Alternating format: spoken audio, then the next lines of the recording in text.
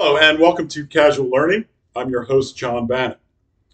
Today I'm going to finish my review of Chapter 2 of my newest book, God and Our Superdeterministic Universe, the number one argument for the existence of God, which can be found on Amazon Kindle. Superdeterminism is a physics theory that is highly resilient to disproof. And I'll give you an analogy to explain why that is. Imagine that you had a device that could record everything that happens in the universe, all the particles, all the movements, all the forces, all the information. And you took that device and you recorded 5 minutes of the universe, everything that happened in the universe for 5 minutes.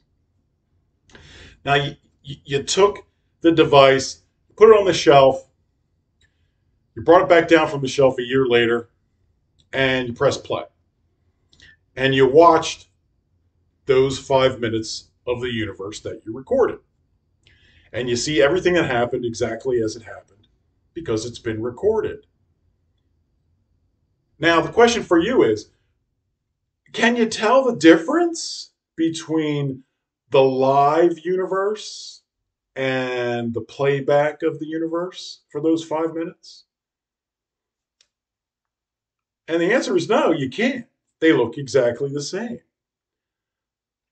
But the live version occurs each moment of time, whereas the playback is predetermined.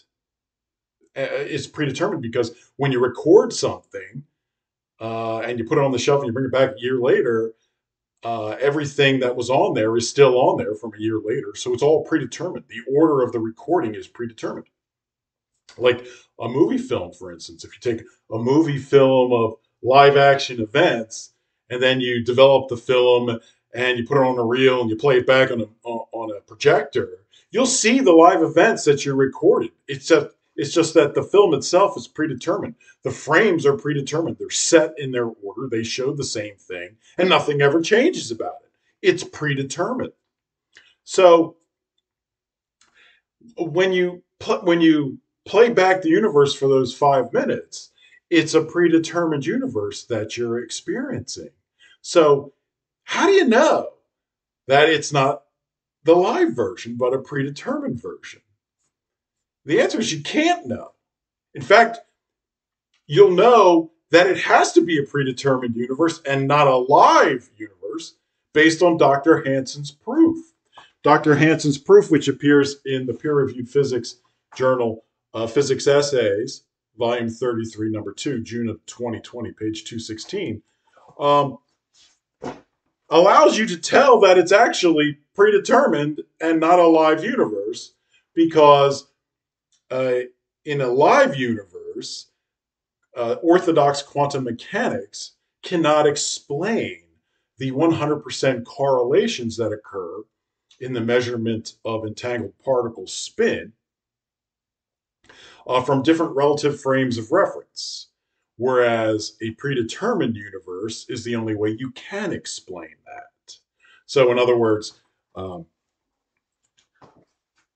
if you measure two entangled photons A and B, and you're at different relative frames of reference, let's say X and Y,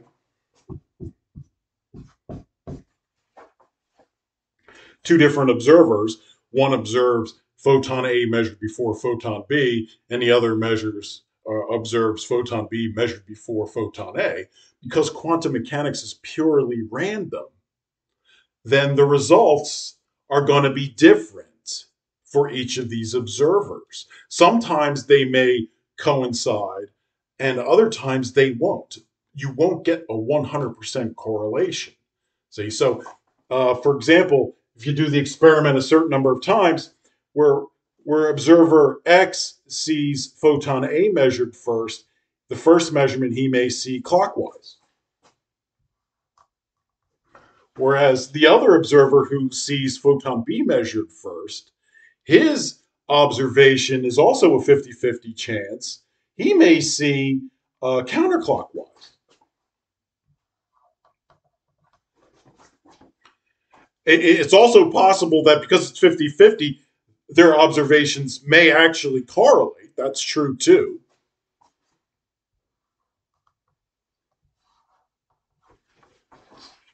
So it's possible for them both to see a, counterclockwise spin, let's say, of the measurement of photon A. But it's not going to happen every single time you do the experiment with 100% correlation that these entangled photons will have opposite measured spins, because quantum mechanics says it's a 50-50 purely random chance as to what spin the photon's going to be. So because the quantum entanglement measurement experiment shows 100% correlations in every measurement that you could possibly take, those results cannot be explained by a 50-50 chance under orthodox quantum mechanics from different relative frames of reference. It's not possible. There's a complete incompatibility between pure randomness of quantum mechanics caused by the collapse of the wave function and what we actually see experimentally when we do the typical quantum entanglement measurement experiment. That's what Dr. Hansen's proof says. And the only way to explain the 100% correlations is if the universe is predetermined to appear that way. So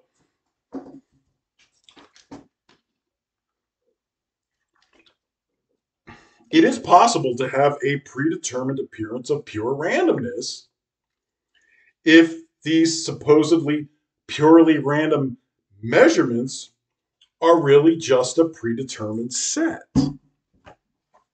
Now, I have an analogy I can show you to kind of let you understand how this is possible. For example, take the classic game Yahtzee. And in Yahtzee, you get 5 dice. And you get a convenient holder for those dice. So I'm going to take these dice and I'm going to stick them in the holder. So I'm going to shake this holder up so that we can get a random result of these 5 dice. Now I know that dice are actually subject to deterministic physics, and it's not purely random. But this is an analogy to give you an idea of how you could create pure randomness, or how something could appear purely random, but it's really predetermined, a predetermined appearance of pure randomness. Okay, so let's shake the dice. Let's get our random result.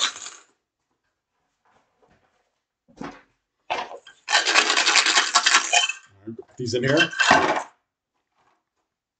All right, I'm going to read off the results of the dice for you.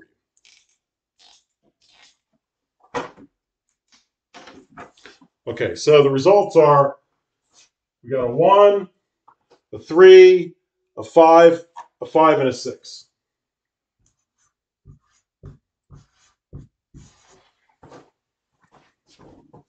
So that's purely random. You just saw me do it. But this could be predetermined randomness. You don't know. And in fact, it is, because I previously wrote this down. So it matches perfectly what appeared to be purely random. So if you know a purely random sequence in advance, and then you predetermine its existence into the universe, which is what God does. God already knows what the results of these die spins are going to be, or rolls. It's been predetermined. You don't know, so it looks purely random to you, but it's not purely random to God. God knows already what the results are going to be. So that's how a predetermined universe can present what seems to be purely random results. Now, of course, nothing is purely random to God, because God is omniscient. He knows everything that's knowable, so he would know the result of every die roll regardless. But nevertheless, this is what's going on. This is Dr. Hansen's explanation of quantum mechanics and the wave function and how you can appear to have pure randomness in reality, even though it's really just predetermined appearance of pure randomness.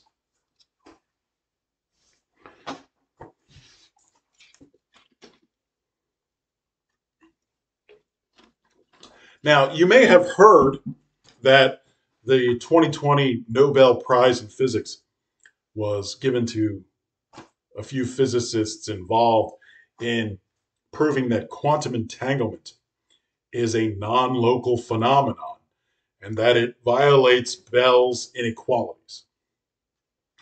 And some would say, well, this proves that the universe is not real. It's base level, it's unreal, it's based on pure randomness and probably the pure randomness of the metaphysical wave function or some sort of unreal, metaphysical, invisible, immaterial quantum substratum of some sort. But the basic point is physical reality comes into existence from nothing, basically. And they gave a Nobel Prize to these guys, supposedly proving that the universe comes from nothingness itself. Well, the good news for you is that's not the whole story. The truth is that Dr. Um, Dr. Hansen's proof just came out in 2020. The Nobel Prize winners did their work years before this, and they didn't take this into account. Dr. Hansen essentially is arguing a fourth assumption underlying Bell's inequality, which is the assumption of continuous causation in physics. And Dr. Hansen is saying that assumption is false. There is no such thing as temporal causation or continuous causation in physics. We're living in a static block Einsteinian reality. The Nobel Prize winners from 2020 or 2022 never addressed the the fourth assumption because it was never listed as a fourth assumption. Everybody thought there was three assumptions to Bell's inequalities, but there's actually four, and that's what Dr. Hansen uses to show that quantum entanglement is not a non-local phenomenon, but is actually a local phenomenon of the local hyperplanes of space-time in the manifold surrounding the quantum entanglement measurement experiment. So the Nobel Prize does not disprove Dr. Hansen's proof. These guys never even addressed it. Nobody has. And Dr. Hansen's proof is based on common knowledge concerning the typical quantum entanglement measurement experiment. So no one's going to dispute that that's true. And it's also based on the relativity of simultaneity, which is based on Einstein's special theory of relativity, which has been proven correct for over a century. No one's going to take on Einstein and claim that the relativity of simultaneity is false. And therefore, there's no way you're going to be able to disprove Dr. Hansen's proof. Can't be done. No one's so it's a theoretical proof, but it's a solid theoretical proof. So as far as the supposed results of the 2022 Nobel Prize winners that the universe is actually unreal, it's not true. It's not true. These guys have not addressed Dr. Hansen's proof. They haven't had time to address it, and even if they did address it, they're not going to disprove it.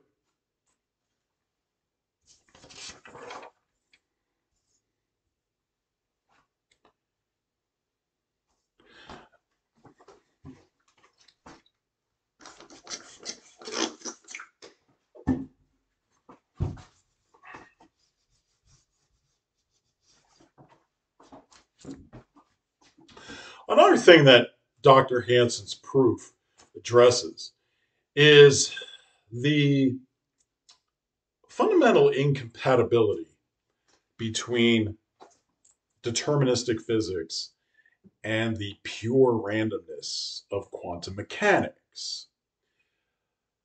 The essential problem is, how do you get a purely random result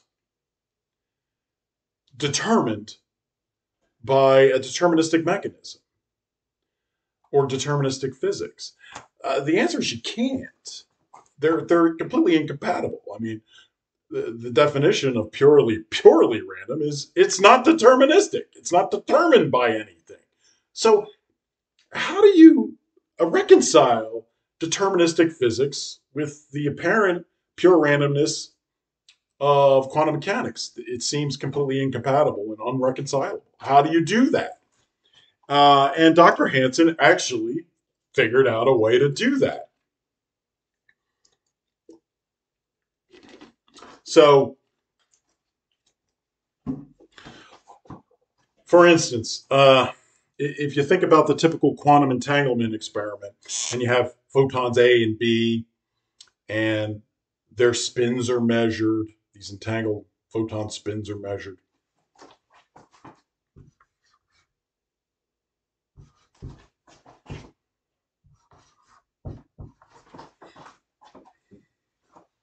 And let's say you measure the spin of entangled photon A first, and its spin is clockwise. Well, then you know that when you measure the spin of entangled photon B, its spin will be counterclockwise because there's always 100% opposite correlations in the spins of measured entangled photons, two entangled photons. So here you have a situation where, let's say, you measure the spin of A, you haven't measured the spin of B yet, but you have your deterministic measurement device here to measure the spin of B. But you already know what the measurement result of B is going to be because you know what A is. So since you know what it is, it's going to be, it's determined by the measurement of A. And yet, it's a quantum phenomenon that exhibits pure randomness. So it's a 50-50 chance under quantum mechanics. So how do you reconcile the fact that you can determine what the result of the spin of B is going to be because you know what A is, but yet it's still a purely random process in quantum mechanics? That's the mystery of quantum entanglement, how you can do that. And the answer is quite simple. The measurement spin results are predetermined. They appear to be purely random, but they're still predetermined appearance of pure randomness. So in a way, you can think of this, all right, you got measurement device B, it's going to measure the spin of entangled photon B. It's kind of like a slot machine. It's turning, and at some point you're going to press a button and it's going to stop and tell you what the spin is. And there's only two options on this wheel, clockwise and counterclockwise. So it's spinning and spinning and spinning. It's a 50-50 chance. It's purely random. You're going to press it at some point, boom, and it's going to tell you what the result is. Now, ordinarily, you would think that that result is purely random. But see, the thing is, you're talking about a slot machine, which is a deterministic mechanism. So you're pressing the button actually determines the result. So how do you get this randomness of quantum mechanics to be determined by your selection or your measurement of the result? And the only way you can do that is it's predetermined. The result is predetermined. So the mechanism isn't actually causing the result. It's just an appearance of causation. There's no temporal causation. The result is always going to be the same because it's been predetermined. It's not that the mechanism is causing the result. It's that it's all been predetermined to be this way, like watching a movie film of a supposed live event. It's always going to, the movie film's always going to show you the same result. In other words, you could take a movie film of someone playing with the slot machine and you get a certain result. And every time you play the movie film back, you're still going to see the same exact result. It's not that the machine on the playback is causing the result. It's just an appearance of a predetermined outcome, which appears on the film, much like the predetermined static block reality of the universe.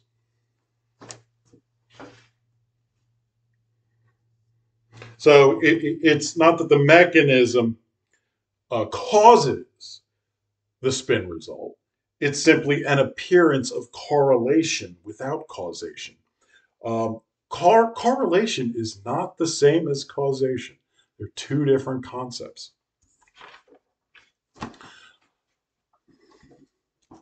All right. Um, Finally, a common criticism of superdeterminism is that it will supposedly destroy science. And the idea is that if you take away the assumption of statistical independence, then um, you can't trust the results of any scientific experiment because they're not statistically independent. The experimenter is not removed from the experimental results, but in fact is a part of it. His behavior and thinking is determined, and it's correlated with the results. So that's not going to be allow you to find out truths about the universe through science because it's all basically cooked in advance. Now, uh, this criticism of superdeterminism is malarkey, basically, easily tossed to the side because um, the universe is, in fact, superdeterministic, and Dr. Hansen proved it. So we still have science. We still have all the scientific uh, successful results that have produced all sorts of technologies for us, even in a superdeterministic universe.